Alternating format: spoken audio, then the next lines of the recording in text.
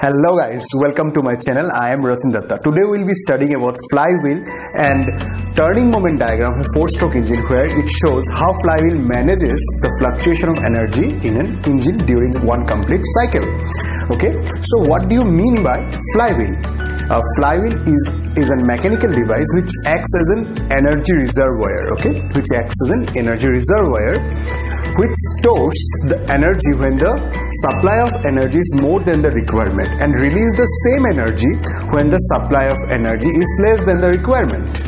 Okay, a flywheel is a mechanical device which stores some part of the positive energy during the power stroke and release the same energy during the other three strokes, that is suction, compression and exhaust. Okay, so your flywheel acts as an energy reservoir during a complete cycle of an engine.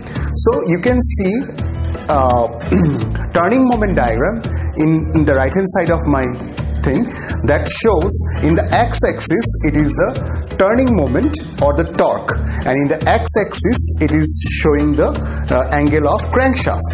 So what do you mean by turning moment diagram? Turning moment diagram is defined as an area under the torque or turning moment and the angle of rotation of the crankshafts, which represents the energy stored or released by the flywheel. As you can see, there are 4 strokes it has been showing. In the first part it is the suction, then in the second stroke it is in the x-axis you can follow. In the first part it is the suction, and in the second part it is the compression, and in the third stroke it is the power stroke or the expansion stroke, and in the last stroke it is the exhaust stroke. As you can see some negative loop or a downside loop in the suction stroke and the compression stroke. It represents the energy or the work is taken from the engine. But as you can see in the power or expansion stroke, that is the third stroke, you can see a big positive loop. Okay, it represents the energy produced by the engine. Okay, but there is a line passing through it, that is the horizontal line, that is called the T mean. You can follow in the diagram that it is the T mean. This is the energy requirement for the engine to operate continuously. But above the part you can see a part is mentioned as excess energy or extra energy. In the red font you can see, right? This is the part of energy that is being stored by the flywheel.